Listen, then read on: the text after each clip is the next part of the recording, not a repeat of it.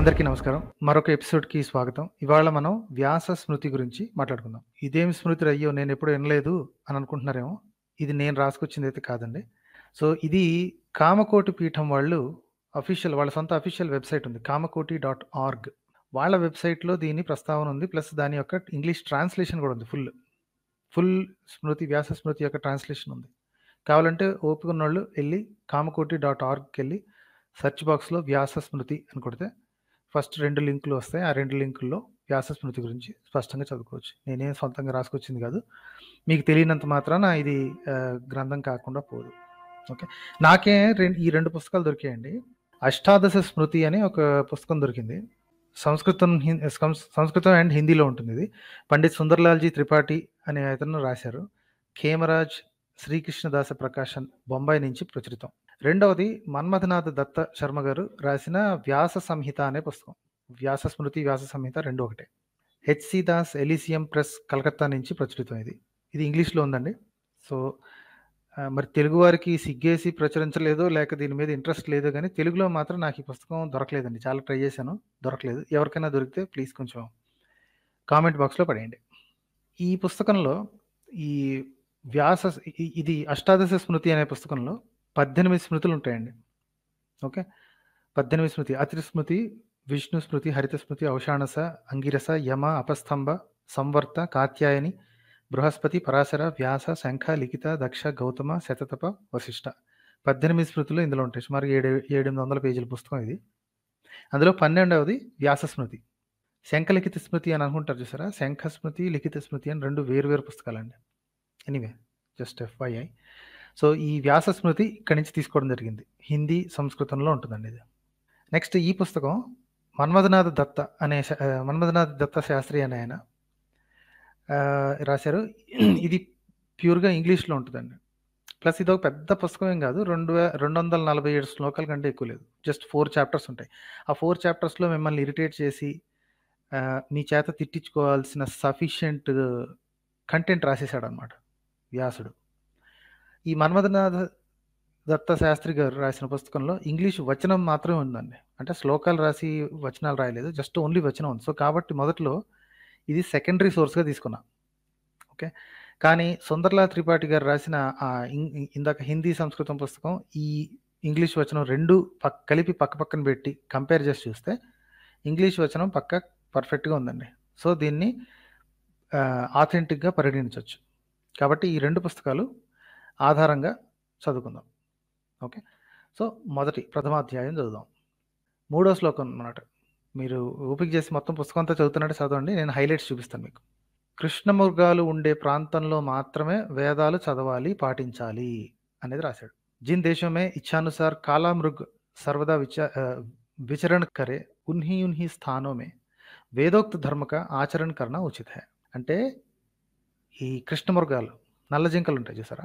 ఆ జింకలు ఉండే ప్లేస్‌లో మాత్రమే వేదోక్త ధర్మాలు ఆచరణ యోగ్యము. అంటే వేదాలు ఆర్యవర్తంలో తప్ప ప్రపంచంలో ఇంకెక్కడా లేవు అని అర్థం. ఓకే. ప్రపంచంలో అంతా ఈ నల్లమృగం తిరగదు కదా! వ్యాసుడు రాస్తున్నాడండి. ఇది నేను రాయట్లేదు. మీ వేదాలు రాసిన వ్యాసుడు, మీ పురాణాలు అష్టాదశ పురాణాలు రాసిన వ్యాసుడు, ఈ వ్యాస స్మృతి రాసిన వ్యాసుడే రాశాడు. ఓకే. సో, కాబట్టి దీన్ని మీరు ఆథెంటిక్‌గా తీసుకొని తీరాలి. అబ్బబ్బే! ఇది ఎవడో రాశాడంటే మరి జనాలు చెప్పిన మాటే కదా మీరు వినేది. వ్యాస స్మృతి వ్యాసుడు రాయలేదు అంటే మరి వేదవ్యాసుడు అనేవాడు లేడని అర్థం. అది నమ్మినప్పుడు ఇది నమ్మి తీరాలి. ఇది సంస్కృతంలోనే ఉంది కదా! నేను రాసుకొని రాయలేదు కదా! చాలామంది బ్రాహ్మణులు నీట్‌గా ట్రాన్స్‌లేట్ చేసి పబ్లిష్ చేసి ప్రచురించుకుని అమ్ముకున్నారు. సో, వేదాలు ఇవి ఓన్లీ నల్ల మృగాలు తిరిగే ఏరియాల్లో తప్ప ఇంకెక్కడా లేవు. సో, ప్రపంచమంతా వేదోక్తంగా ఉండేది, అంతా వేదమయమే ఉండేది. ఇయన్నీ సొల్లు కబుర్లన్నమాట. ఓకే. ఎక్కడైనా కాంట్రడిక్షన్స్ వస్తే ఇందులో స్మృతి, స్మృతి, పురాణాల మధ్యలో కాంట్రడిక్షన్ వస్తే ఏది హయ్యర్ ప్రయారిటీలో ఉంటది అని డిస్క్రైబ్ చేశాడు. శృతులు అంటే వేదాలకి, స్మృతులకి తేడా ఉంటే, అంటే వాటి మధ్యలో కాంట్రడిక్షన్ వస్తే వేదాలే గెలవాలి. వేదాలే ప్రామాణికం. స్మృతులకి, పురాణాలకి విభేదం వస్తే స్మృతులు గెలుస్తాయి. ఓకే. స్మృతి హయ్యర్ ప్రయారిటీ అన్నమాట. పురాణాలకి అతి తక్కువ ప్రాముఖ్యత ఈ మూడిట్లో. చూసారా? యాక్చువల్లీ వ్యాసుడు సేకరించిన వేదాలు, వ్యాసుడు రాసిన స్మృతి, వ్యాసుడు రాసిన పురాణాలు వీటిలోనే విభేదాలు ఉంటాయి. విభేదాలు వస్తే వ్యాసుడే అంటున్నాడనమాట. నేను పురాణాల్లో తప్పు రాశాను అని. అర్థమైందా? లాజికల్ కంక్లూజన్ ఇక్కడ. మరి ఇలాగే ఉంటాయండి బ్రాహ్మణ గ్రంథాలంటే. ఈ బ్రాహ్మణ మతంలోని గ్రంథాలన్నీ ఇలాగే ఉంటాయి. ఒకదానికొకటి పొంతన లేకుండా ఉంటదనమాట. అందులో కూడా సేమ్ ఒకే రకమైన సెట్ పుస్తకాలు రాసిన ఒకే అతను నేను మొదట రాసింది కరెక్టు, రెండోది రాసింది రాంగు, థర్డ్ రాసింది రాంగ్ అని చెప్తున్నాడండి. ఎవరన్నా రివర్స్‌లో చేస్తారు. ఫస్ట్ రాసిన దాంట్లో మిస్టేక్స్ ఉంటే సెకండ్ దాంట్లో కరెక్ట్ చేసుకొని రాస్తారు. థర్డ్ దాంట్లో ఇంకొంచెం ఎక్స్ట్రా జ్ఞానం వచ్చి ఇంకొన్ని డిస్కషన్స్ చేస్తారు. కానీ ఇదంతా రివర్స్‌లో ఉంటదనమాట. ఫస్ట్ వేదాలు రాశాడు. సో, కాబట్టి అదే కరెక్ట్. మిగతాయన్నీ తప్పుడు రాతలు. మరి ఎవడు రాయమన్నాడండి? పురాణాల్లో విభేదాలొస్తే పురాణాలకి, శృతులకి విభేదాలొస్తే పురాణాలు ఓడిపోవాలి, శృతులు గెలవాలంటున్నాడు. ఎందుకు రాయమన్నాడు అట్లా? అలా వంకర టింకరకి ఎవరు రాయమన్నారు? ఆన్సర్‌లుండవు ఇట్లాంటి వాటికి. ఓకే. ఇక మొదలండి. 5, 6 శ్లోకాలు. బ్రాహ్మణ క్షత్రియ విశస్త్రయో వర్ణాః ద్విజాతయః శృతి స్మృతి పురాణోక్త ధర్మ యోగ్యాస్తు నేతరే. ట్వైస్ బార్న్ అంటే అదే ద్విజాతులు అనేవాళ్ళు బ్రాహ్మణులు, క్షత్రియులు, వైశ్యులు. ఈ ముగ్గురికి మాత్రమే ఈ ధర్మాన్ని ఆచరించే అర్హత ఉంది. అర్థమైందా? In exclusion of all costs. ఈ ముగ్గురు మాత్రమే ధర్మాన్ని, మతాన్ని పాటించడానికి అర్హులు. మిగతా వాళ్ళు కాదు.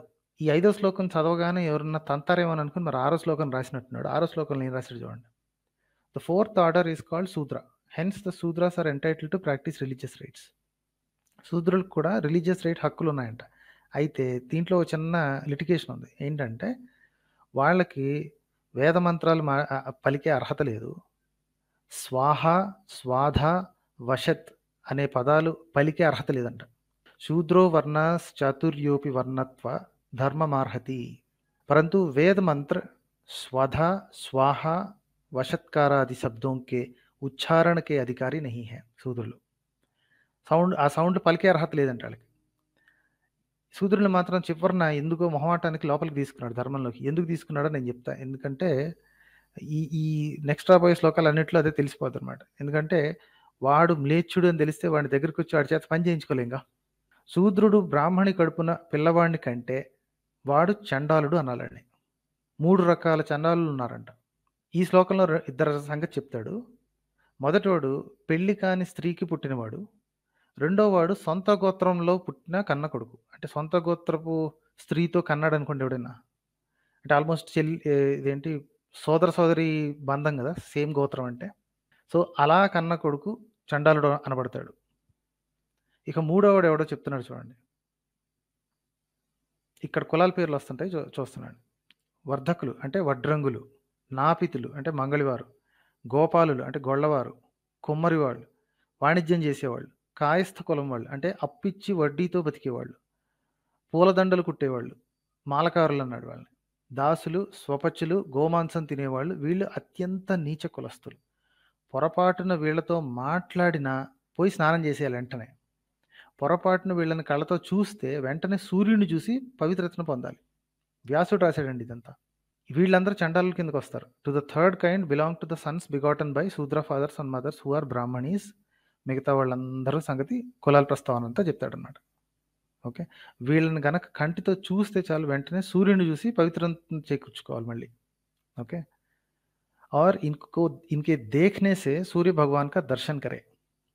అర్థమైందా? అంత దారుణం అనమాట. కళ్ళతో చూస్తే కళ్ళు అపవిత్రం అయిపోతాయి సూర్యుని చూసేయాలంటేనే. పొరపాటున వీళ్ళతో మాట్లాడితే ఒళ్ళంతా అపవిత్రం అయిపోతే వెంటనే స్నానం చేసేయాలి. ఇక 40వ శ్లోకంలో నైష్టిక బ్రహ్మచారి సంగతి మాట్లాడుతున్నారండి. నైష్టిక బ్రహ్మచారులు జీవితాంతం అంటే ఉపనయనం నుంచి చావు వరకు బ్రహ్మచర్యం పాటిస్తే బ్రహ్మత్వం ప్రాప్తిస్తుందంట.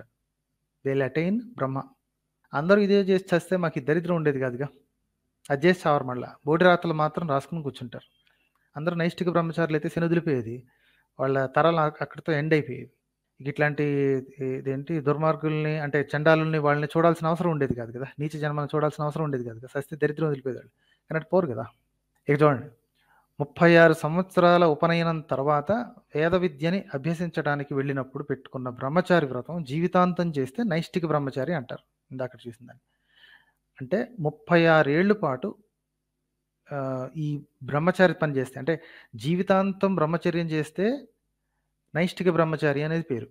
అదే 36 ఏళ్ల పాటు చేసాడు. అంటే ఉపనయనం నుంచి వేద విద్య మొదలెట్టిన దగ్గర నుంచి 36 ఏళ్ల పాటు చేస్తే ఉపకుర్వనుడు అని పేరు. ఉపనయనం తర్వాత 36 ఏళ్ళు ఈ వ్రతం పాటించాడు అంటే అతని వయసు ఎంత ఉంటుందంటే సుమారుగా అధమ పక్షం 44 ఏళ్ళు ఉంటాయి. అవునా? ఎందుకంటే 8వ ఏటకి బ్రాహ్మణుడి పిల్లోడికి ఉపనయనం చేసేస్తారు. ఇది గుర్తుపెట్టుకోండి. వేద విద్య పూర్తి అయ్యాక ఈ వ్యక్తి వయసు అధమ పక్షం 44 ఏళ్ళు ఉంటుంది. 40 వేసుకోండి రౌండ్ ఫిగర్, ఏదేమైనా సరే 40 ఏళ్ళు ఉంటుంది సుమారుగా. ఇక రెండో అధ్యాయంకి వెళ్ళండి, ఇక్కడి నుంచి మొదలవుతుంది. వేద విద్య పూర్తయ్యాక అంటే కనీసం 44 ఏళ్ళు అయ్యాక పెళ్లికి సిద్ధపడాలి. పవిత్ర వంశం నుంచి ఉత్పన్నమైన కన్యతో పెళ్లికి సిద్ధపడాలి. గుర్తుపెట్టుకోండి, వీడి వయసు సుమారుగా 40 ఏళ్ళు ఉంది. ఇక్కడ 40-44 మధ్యలో ఉంది. At the close of such Vedic studies and having performed rite of avabhrutta ablution, the twice born one బ్రాహ్మణుడు wishing to be house holder అంటే పెళ్లి చేసుకొని నిశ్చయించాలి. మంచి కుల స్త్రీని పెళ్లి చేసుకోవాలి. ఇక నెక్స్ట్ ఇది చూడండి, ఈ 2, 3, 4 శ్లోకాల్లో ఏం రాసిందో చూడండి. ఒకే గోత్రానికి చెందినది కాకూడదు, సొంత వర్ణానికి చెందినది అయి ఉండాలి. సొంత వర్ణం అవ్వాలి కానీ సొంత గోత్రం అవ్వకూడదు. Very good. ఇంతకుముందు పెళ్లి కానీ ఎంగేజ్మెంట్ కానీ అవ్వని కన్య అయి ఉండాలి. సన్నగా శుభలక్షణాలు గల కన్య అయి ఉండాలి. 8 సంవత్సరాలు మించని కన్య, ఇది ఇంపార్టెంట్. గౌరీ అనే పేరు కనిపించింది ఇక్కడ. 8 వర్ష్కి అవస్థావాలి, 8 ఏళ్ల పిల్ల. వీడి వయసు 40 ఏళ్ళు దాటిందండి. వేద విద్య అయిన తర్వాత వీడు పెళ్లికి సిద్ధపడుతున్నాడు. 8 ఏళ్ల పిల్ల. గౌరీ అంటే 8 ఏళ్ల పిల్ల అని మీకు ఎట్ట తెలుసు అని దబాయిస్తారేమో. ఆఖరికి పరాశర స్మృతి కూడా అదే చెప్పింది. గౌరీ అంటే అర్థం మన పరాశర స్మృతిలో కూడా రాసింది, గౌరీ అంటే 8 ఏళ్ల అమ్మాయి. నమ్మిజావరం నాకు తెలుసు, అందుకే కదా పరాశర స్మృతి నుంచి కూడా శ్లోకాన్ని పట్టుకొని చూపిస్తున్నా. పరాశర స్మృతి 7వ అధ్యాయం 6వ శ్లోకం. 8 సంవత్సరాల పిల్లని గౌరీ అని, 9 సంవత్సరాలున్న పిల్లని రోహిణి అనాలి, 10 సంవత్సరాల పిల్లని కన్య అనాలి. ఆ తర్వాత ఆమె రజస్వలు అవుతుంది. గౌరీ అవస్థలో ఉన్న పిల్లని పెళ్లి చేసుకోవాలంటండి. వీడి వేద విద్య మొత్తం అయితే 40 ఏళ్ళు దాటుద్ది, వీడికి 8 ఏళ్ల అమ్మాయి కావాలి. అర్థమైందా? ఈ పేర్లని గుర్తుపెట్టుకోండి.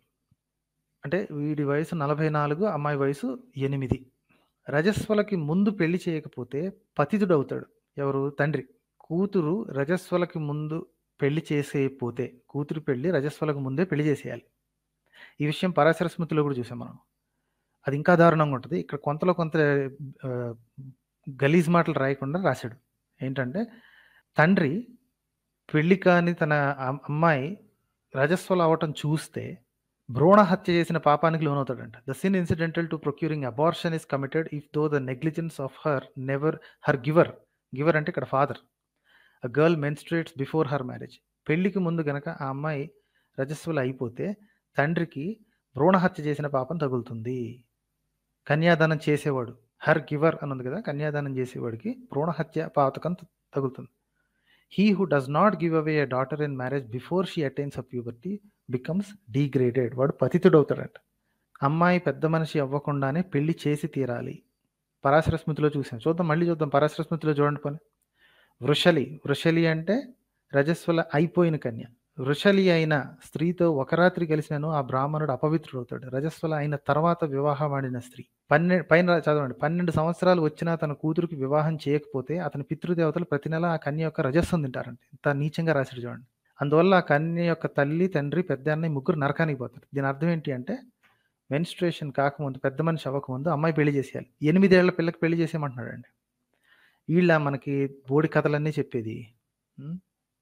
పక్క మతాన్ని తిట్టడానికి లెగిసి నోరు వీళ్ళ గ్రంథాలను చదివి సావరు కాబట్టి వీళ్ళకి తెలిసి సావదు. అందరూ పాత గ్రంథాలు, ఈ మతాలన్నిటికీ ఒకటే మెంటాలిటీ అండి. మగవాడికి ఎంత వయసు అన్నా ఉండొచ్చు, ఆడపిల్ల బుర్ర పెరిగే లోపు, పెద్ద మనిషి అయ్యే లోపు లటక్కని పెళ్లి చేసుకుని లోపల పడేయాలి.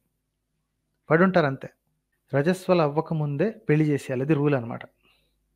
ఇదే రూల్ నాకు తెలిసి ఆ సీతమ్మకు కూడా వర్తించుంటుంది. But anyway that's a different discussion all together. బాల్య వివాహం అనేది గ్రంథాల్లో ఉన్నది. మొగలోళ్ళు వచ్చి మా పిల్లల్ని ఎత్తుకుపోయేవాళ్ళు, అందుకే మేము ముందే పెళ్లి చేసామని అబద్ధపు వాగుడు వాగారు. గుర్తుందా జనాలు? అది వాళ్ళ ధూర్తత్వం అంటే అలా ఉంటుంది. అంటే సొంత పుస్తకాల్లో ఉన్న ఇవన్నింటినీ దాచిపెడతారు. అసలు మీకు తెలుసా ఇట్లాంటివన్నీ ఉన్నాయని? పరాశర స్మృతి ఎప్పుడు చదివి ఉండడు, వ్యాస స్మృతి ఉందన్న సంగతి కూడా తెలిసేది కాదు. ఇదే ఈ మాయతోటే ఈ మోసాలు చేసే ఈ గ్రంథాల రచయితలు ఈ ధర్మాన్ని, మతాన్ని నెత్తిన పెట్టుకుని తిరిగేవాళ్ళు జనాల్ని మోసం చేసేది ఇలాగే. Day and night the wedded couple should be in one spirit. A women has no separate existence from her lord. స్త్రీకి తన స్వామి సేవ తప్ప ఇతర అస్తిత్వమే లేదు. తేల్చి చెప్తున్నాడు. భార్యకి మొగుడి సేవ తప్ప వేరే అస్తిత్వం లేదండి. ఓకే, శాస్త్రాలు ఆల్రెడీ ఫుల్ డిపెండెన్సీ క్రియేట్ చేసి పెట్టేసాయంట. ఇక స్త్రీలు చేయాల్సిన ధర్మాలు చెప్తాడు చూడండి, ఇక పెద్ద లిస్ట్ అనమాట ఇది. పత్యాం పూర్వం సముత్థాయ దేహశుద్ధి విధాయ చ ఉత్థాయ శయనాధాని కృత్వా వేషమావిశోధనం. ఈ స్టోరీ అంతా చూడండి, ఎన్ని శ్లోకాలు పాటు రాశాడో కళ్ళు తిరుగుతాయి అనమాట. 19వ శ్లోకం నుంచి 36వ శ్లోకం దాకా స్త్రీ ధర్మాలు చెప్తాడో చూడండి. భార్య తన స్వామి కంటే ముందే లేచి దేహశుద్ధి చేసుకుని, దేహశుద్ధి అంటే కొట్టించుకోవడం కాదండి, దేహశుద్ధి అంటే స్నానాలు గట్రా, ఓకే, అభ్యంగనాలు స్నానాలు గట్రా చేసి బట్టలు దుప్పట్లు మడతపెట్టి ఇల్లంతా చిమ్మేసి క్లీన్ చేసేయాలి. నెక్స్ట్ ఆ తర్వాత హోమగుండంలోకి వెళ్ళి అలికి ఇల్లంతా అలికేసేసి తర్వాత వేడి నీళ్ళతో గిన్నెలన్నీ కడిగేసేసి వాటి స్థానాల్లో పెట్టేయాలి. ఓకే, వంటింట్లో ఉన్న వాటన్నిటిని కడిగేసేసి వాటి ప్లేస్లో పెట్టాలి. మొత్తం ఇంటి పని అంతా. స్వామి ఏం చేస్తున్నాడు ఇక్కడ, మొగుడు ఏం చేస్తున్నాడు, పడుకుని ఉంటున్నాడు. ఓకే, అంతే కదా స్త్రీ ధర్మాలు అనమాట ఇవన్నీ. Very good, no problem. పొయ్యిని clean చేసి రోజంతా ఏమేమి వంటలు చేయాలి అని ఆలోచించాలన్నమాట. Oven should be repaired and రీప్లాస్టర్డ్ with earth and clay. Thus, having performed her morning duties and pondered over the dishes of different flavors and allotment of work, అంటే పనులందరికీ ఏమేమి పనులు అప్పచెప్పాలి, ఖర్చులు లెక్కలు అన్నీ చూడాలి. తర్వాత పెద్దవారికి నమస్కరించాలి. వంట అయిపోయాక తన స్వామికి, భర్తకి వెళ్ళి వంట అయిపోయిందండి అనాలి. తర్వాత ప్రోక్షణాలు ఆచమనాలు అన్నీ కానిచ్చి ఆ స్త్రీ ముందు పిల్లలుంటే పిల్లలకి భోజనం పెట్టి తర్వాత తన స్వామికి పెట్టాలి. Meal to her lord, serve out the morning meal to her lord. ఏం సుఖపడి ఉంటారు కదా మొగుళ్ళు ఆ టైంలో. అసలు చచ్చినట్టు చేయాలి కదా, ఇవన్నీ లేకపోతే ఇవన్నీ పనులు చేయకపోతే నరకానికి పోతామని బెదిరింపు ఒకటి ఉంటుంది కదా. Then with the permission of her lord, తర్వాత తన స్వామి దగ్గర పర్మిషన్ తీసుకుని మిగిలిపోయిన వంటలు ఏముంటే అవి తిని మళ్ళీ ఖర్చుల గురించి ఆలోచించాలి. వండేది ఆమె, కాకపోతే మిగిలిపోయినవన్నీ తినాలన్నమాట. అదే ధర్మం. మరి అదే ధర్మం. ఏ ధర్మం కూడా, ఏ మతం కూడా స్త్రీకి సమాన హక్కు కాదు కదా, కనీసం మామూలు హక్కులు కూడా ఇచ్చింది పాపాన్ని పోలేదండి. వీళ్ళు ఎన్ని నకరాలు చేసినా సరే, మా దాంట్లో అది ఉంది, మా దాంట్లో ఇది ఉంది, ఇది సమాన హక్కు. సమాన హక్కు కాదు కదా, కనీసం జంతువులకి ఇచ్చే హక్కు కూడా లేదు, శూద్రులకి ఇచ్చే హక్కు కూడా లేవు. ఓకే, సాటి మనిషికే సరిగ్గా ఇవ్వనోడు ఇంకా స్త్రీకి ఏమిస్తాడండి. భార్య అనేది పిసినారుగా ఉండకూడదు, అతి ఖర్చు పెట్టేదిగా ఉండకూడదు, కోపం, క్రోధం, అసూయ, మోసం, అహంకారం, శత్రుత్వం, చిలిపితనం, క్రూరత్వం, పొగరు, నాస్తికత్వం, సాహసం, దొంగతం ఇవేమీ చేయకూడదు, ఇవేమీ ఉండకూడదు, ఇట్లాంటి ఆలోచనలు ఉండకూడదు. అంటే ఏది ఏమైనా ఎటువంటి హ్యూమన్ ఎమోషన్స్ అనేది చూపించకూడదు అనమాట. మొగుడికి ఈ రూల్స్ లేవు తెలుసా, మళ్ళీ ఓన్లీ పెళ్ళానికే రూల్స్. భార్య మాత్రమే నోరు మూసుకుని ఇవన్నీ చేయాలి, ఎటువంటి కోపం ఇట్లాంటివి ఏమీ లేకుండా. మొగుడు ఇష్టానికి ఏమైనా చేసుకోవచ్చు, అక్కడ అసలు ఆ రూల్స్ గురించి లేనే లేవు. యాక్చువల్లీ మొగుడి రూల్స్ అనేవి ఉంటాయి, మొగుడు ఏం చేయాలి అనేది. అవి వింటే ఇంకా అసలు ఒక వర్ణం మీద మీకు అసహ్యం, క్రోధం, ఇరిటేషను అన్నీ వచ్చేస్తాయి అనమాట. అందుకనే అవి చదవట్లేదు, అవి చదివి వినిపించట్లేదు. కానీ మీరు ఓపిక చేసి మీరు ఈ పీడిఎఫ్ డౌన్లోడ్ చేసుకుని చదువుతురు కానీ. Okay, I try to upload it to my Telegram group. ఊర కూర్చుని దొబ్బి తిని సొల్లు కబుర్లు చెప్పటం వరకే మొగుడి డ్యూటీ అండి. ఈ ధర్మంలో మొగుడి డ్యూటీ ఓన్లీ దొబ్బి తిని సొల్లు కబుర్లు వాగటం అంతే, వేరేది ఇంకేమీ లేదు. పొద్దునే సాయం దాకా ఇంటి పని అంతా చేసేది భార్య, మూసుకుని చేయాలి. భార్య చేయలేని పని లేదా చేయించాల్సిన పనులన్నీ శూద్రులకి ఇచ్చి చేయించాలి. పతివ్రత తన స్వామిని పూజిస్తూ ఉంటే ఈ జన్మలో బోల్డంత పేరు ప్రఖ్యాతులు సంపాదిస్తుంది, చచ్చాక అదే మొగుడితో పరలోక ప్రాప్తి లభిస్తుంది. మన పరాశరుడు మాత్రం, పరాశరుడు అంటే ఎవరో అనుకున్నారు, వ్యాసుడు తండ్రే కదా. మీకు ఆ స్టోరీ తెలుసో లేదో, మహాభారతం స్టోరీ. ఓకే, అది ఇంకోసారి ఇప్పుడు నేను చెప్పుకుందానండి, అది ఇంకో జుగుప్సాకరమైన స్టోరీ. కానీ పరాశరుడు వ్యాసుడు తండ్రి. సో పరాశర స్మృతిలో రాసింది ఏంటంటే, మొగుడు చస్తే అంటే ఏదైనా గొప్ప పని చేసి చేస్తే బోళ్ళంతమంది అప్సరసలు రమిస్తారు, కానీ భార్యకి ఏంటి, భార్యకి ఎప్పుడైనా అదే భర్త మళ్ళీ దొరుకుతాడు. సేమ్ టు సేమ్ అండి, ఖురాన్లో ఉన్నది. ఇవన్నీ అన్ని మతాలు, అన్ని మత గ్రంథాలు ఎగ్జాక్ట్లీ సేమ్ ఇదే చెప్తాయి. మొగాడికి మాత్రమే అన్ని బెనిఫిట్స్, ఆడవాళ్ళకి అస్సలు బెనిఫిట్స్ లేవు. మహా బెనిఫిట్ ఉంటే చచ్చినట్టు మళ్ళీ అదే మొగుడితోటి ఇది సంసారం. మొగాడికి మరి ఆ పతివ్రత తత్వం లేకపోతే ఆ నిబద్ధత అనేది ఎందుకు అస్సలు ఏ ఒక్కడు కూడా రాయలేదండి, ఏ ఒక్కడు రాయలేదు. ఒక స్త్రీకి మల్టిపుల్ భార్యలు అన్నది ద్రౌపది అన్న ఒక స్టోరీ తప్ప ఇంకా ఎక్కడా కనిపించదు మీకు. మొగాళ్ళకి మాత్రం విపరీతంగా భార్యలు, ఎక్కడ పడితే అక్కడ భార్యలు. ఈ స్మృతుల నిండా అవే. ఒకళ్ళు, ఇద్దరు, ముగ్గురు, నలుగురిని ఎంతమందినైనా చేసుకోవచ్చు. 37-40 శ్లోకాలు చూస్తే ఇది ఋతుమతి అయిన తర్వాత ఋతుమతి అయ్యాక అంటే పీరియడ్ డేట్ వచ్చాక స్త్రీ అపవిత్రురాలు అవుతుంది. ఎవ్వరితో మాట్లాడకుండా ఒంటరిగా ఉండాలి. కన్నెత్తి కూడా ఎవరిని చూడకూడదు. Okay. బ్యాష్ఫుల్లీ she should reside in a lonely chamber avoiding the eyes of her friends and relations. కన్నెత్తి ఎవరిని చూడను కూడా చూడదు. ఎందుకో తెలుసుగా? ఈ మొక్క పరాశరుడు కూడా చెప్తాడు. పరాశరుడు అంటే చెప్పాను కదా, వ్యాసుడు తండ్రి. తండ్రికి అట్లాంటి నీచపు ఆలోచనలు ఉంటే కొడుకు రాకుండా ఉంటాయో చెప్పండి. పరాశర స్మృతి ఏం రాశాడు చూడండి. ముట్టు వల్ల దూరమున్న స్త్రీ మొదటి దినమున చండాలి అని, రెండవ దినమున బ్రహ్మఘాతి అని, మూడవ దినమున రజకి అని పిలువబడుతుంది. పరాశర స్మృతి 7వ అధ్యాయం 20వ శ్లోకం ఇది. పరాశర స్మృతికి ఆడవాళ్ల పట్ల ఉన్న గౌరవం ఇదనమాట. ప్రాకృతికంగా జరిగే పనికి స్త్రీని ఎన్ని మాటలు అంటున్నాడో చూసారా. ఎవ్వరితోనూ మాట్లాడకుండా తల దించుకుని పాపాత్మురాలిలాగా బ్రహ్మఘాతి అన్నాడు కదా పరాశరుడు. ఆభరణాలు అభ్యంగనాలు అన్నీ మానేసేసి మూలను కూర్చోవాలి.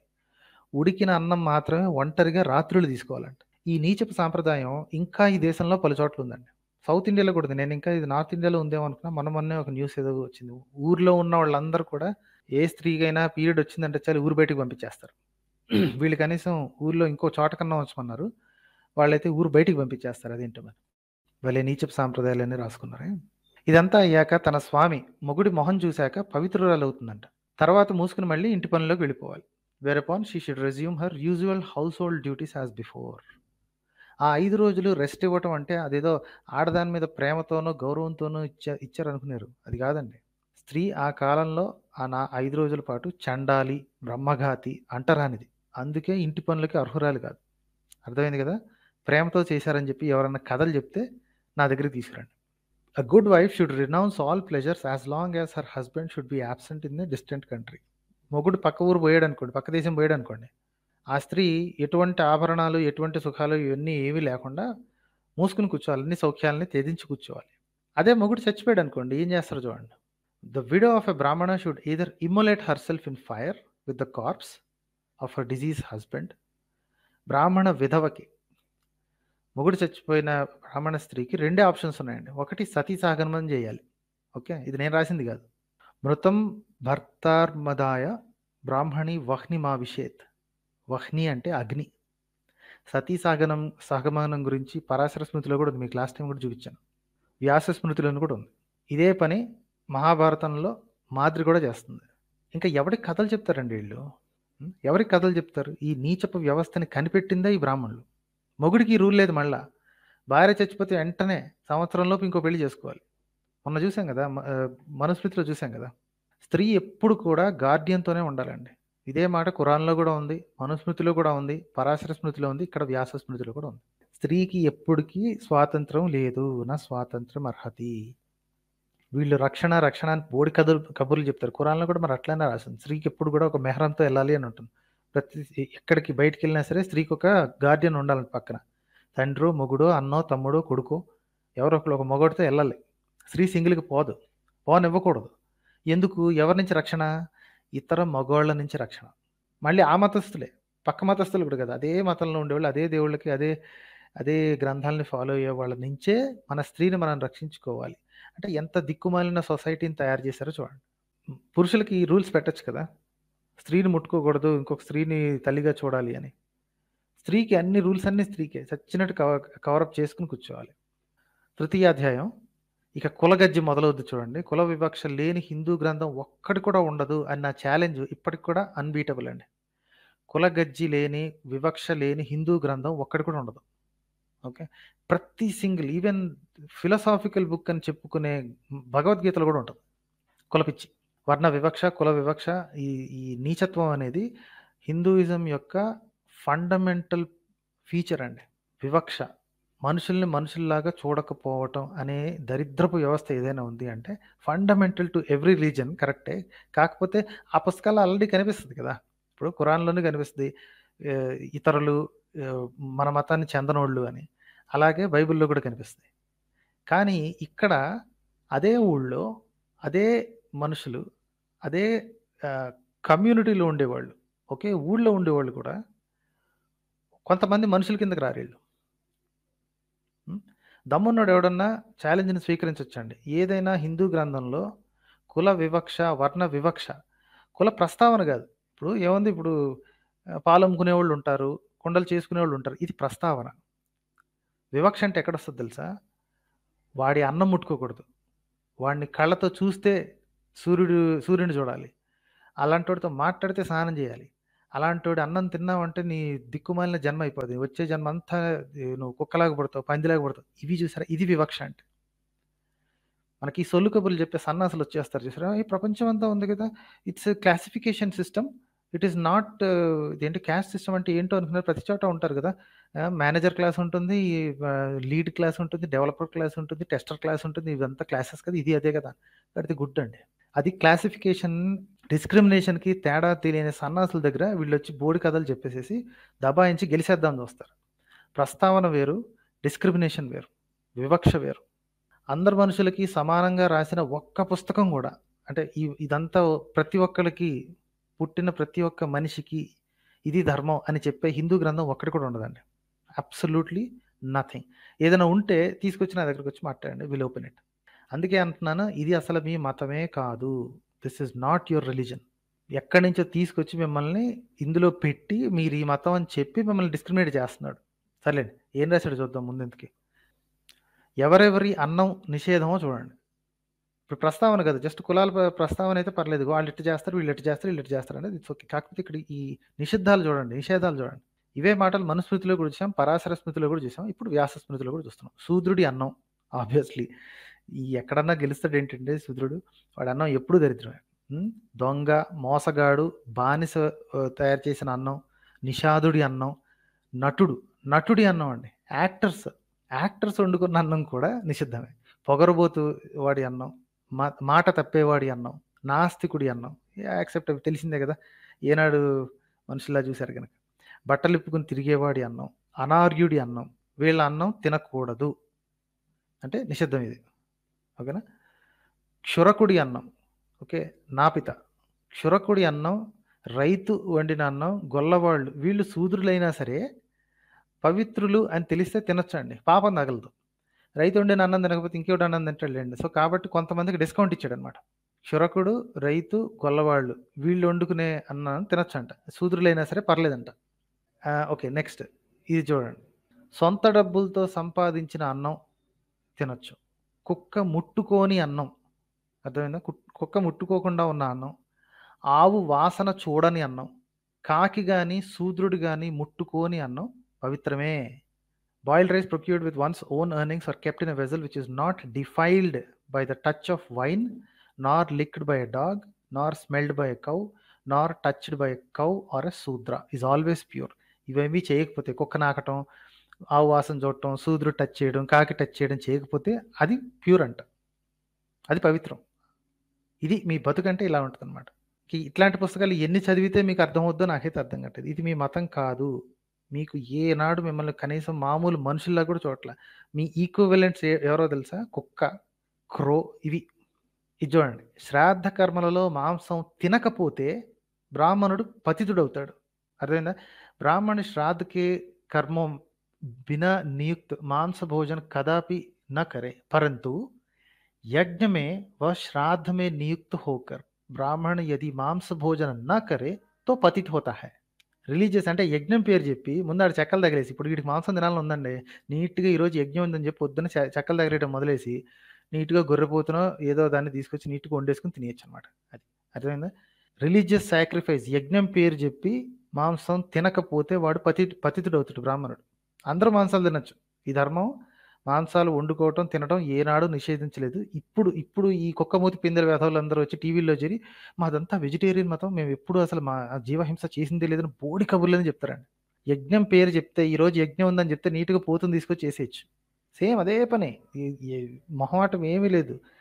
అక్కడ ఖురాన్లో ఏదైతే చేస్తారో ఇది అదే చేస్తారు. వాళ్ళు హలాల్ అంటారు, వాళ్ళు 4-5 ఆయాతులు చదువుతారు చంపే ముందు, వీళ్ళు 4 మంత్రాలు చదువుతారు చంపే ముందు, వండుకొని తింటారు అంతే.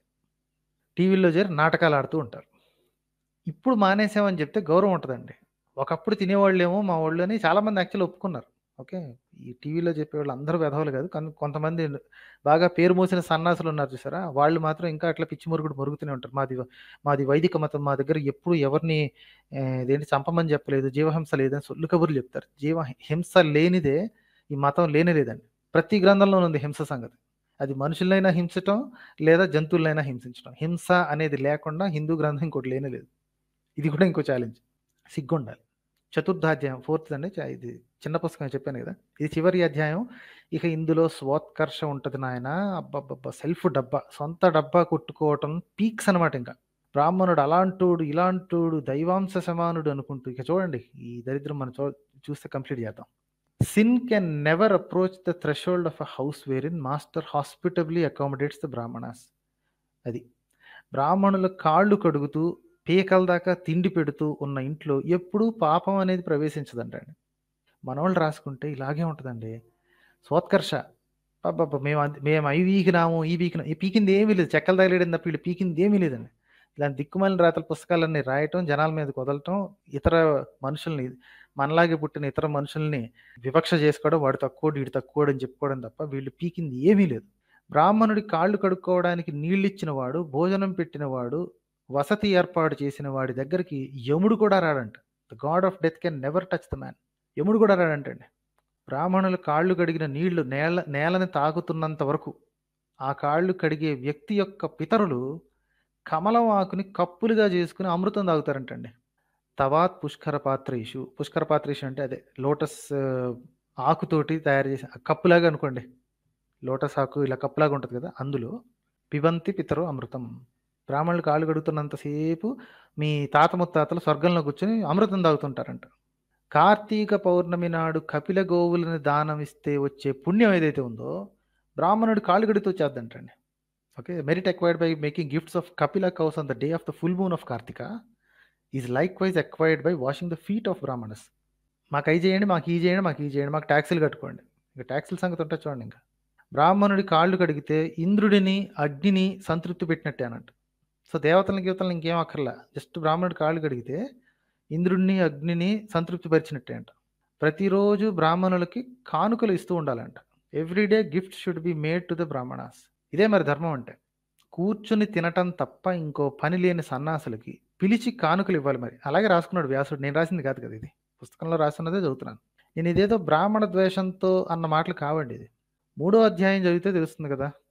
అసలు బ్రాహ్మణుడు 6 పనులు తప్ప ఇంకేం చేయకూడదండి. వేదం చదవటం, చదివించటం, యజ్ఞం చేయటం, చేయించటం, దానం ఇవ్వటం, తీసుకోవటం. షట్కర్మలు. ఈ షట్కర్మలు కాకుండా ఇంక బ్రాహ్మణుడికి మిగిలిన పనులన్నీ ఆప్షనల్ అండ్ నాట్ ఆబ్లిగేటరీ.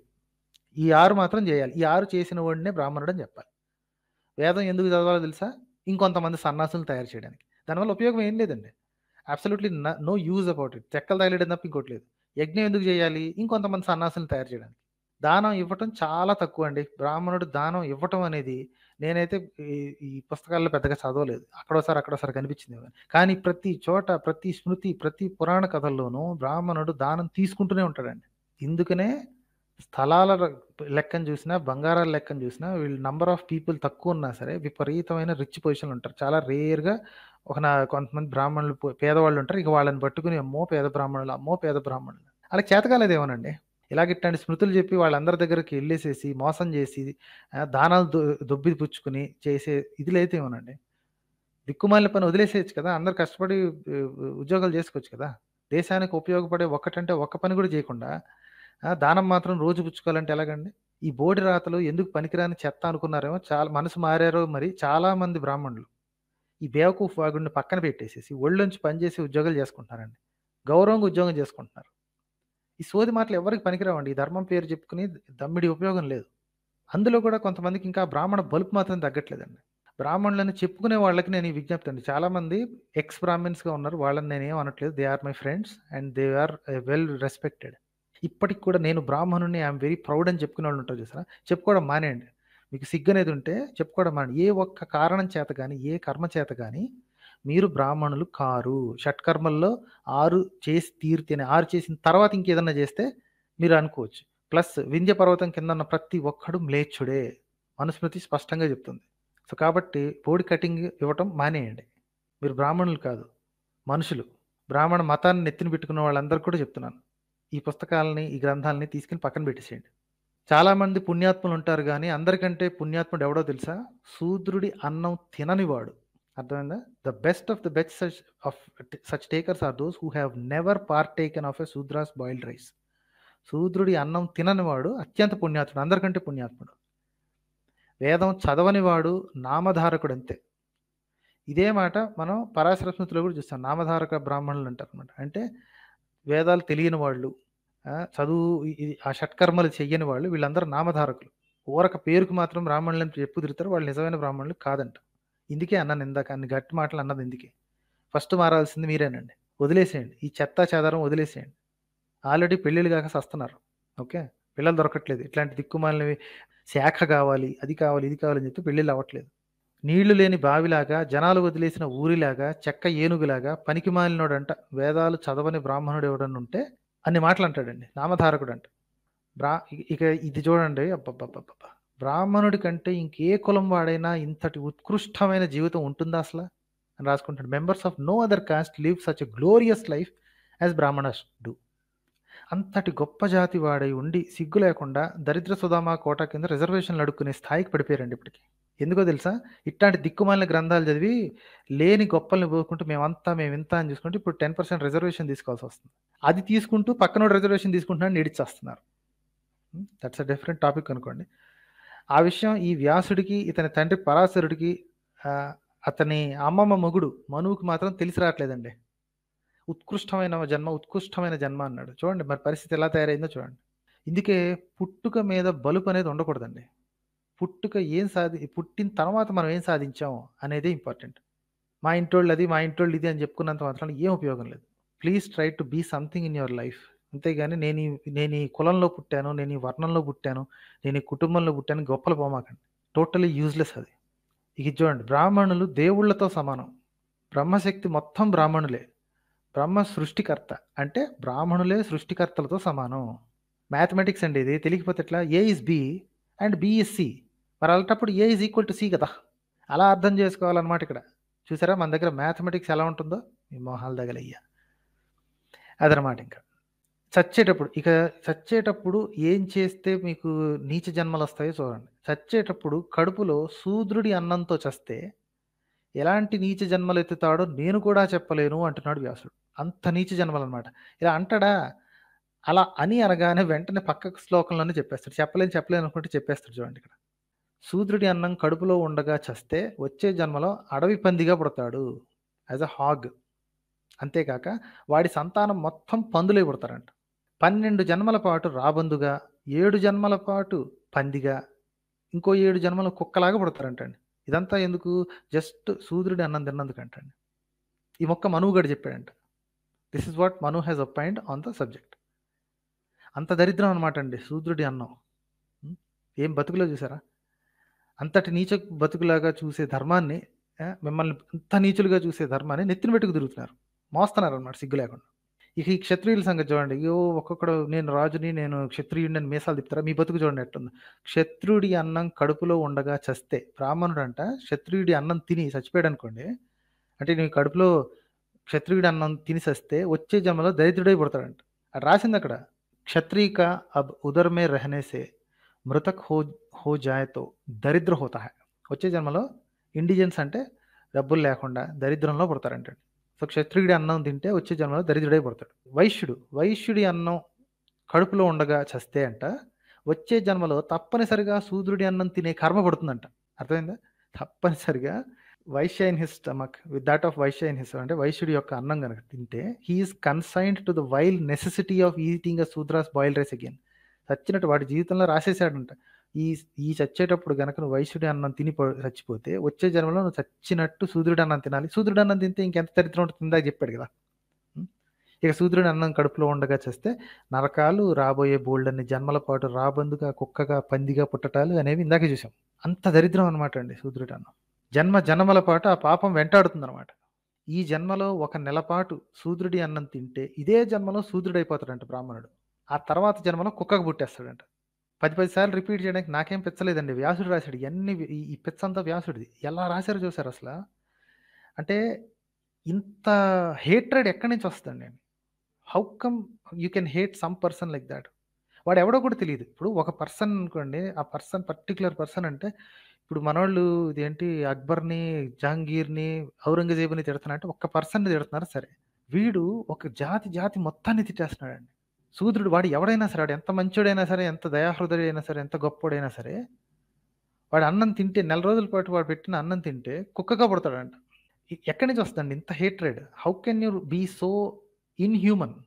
శూద్ర భార్యని చేసుకున్న బ్రాహ్మణుడు పితరులు, దేవతలు అందరిని త్యజించేస్తారంట అండి. శూద్ర అమ్మాయిని గనక పెళ్లి చేసుకుంటే ఏ బ్రాహ్మణుడైనా వాడి పితృదేవతలు మొత్తం అందరూ వాడిని త్యజించేస్తారంట. నువ్వు మా ఓడివి కాదు పో అంటారంట ఇంక. శూద్ర భార్య వండిన అన్నం తింటే రౌరవ నరకంలో పడతాడంట అండి. పెళ్లి చేసుకున్న తర్వాత శూద్ర అమ్మాయి కాకపోతే ఇంకెవరు వండుతారు చెప్పండి భార్య? ఆ అమ్మాయి వండింది తింటే రౌరవ నరకంలో పడతాడంట అండి.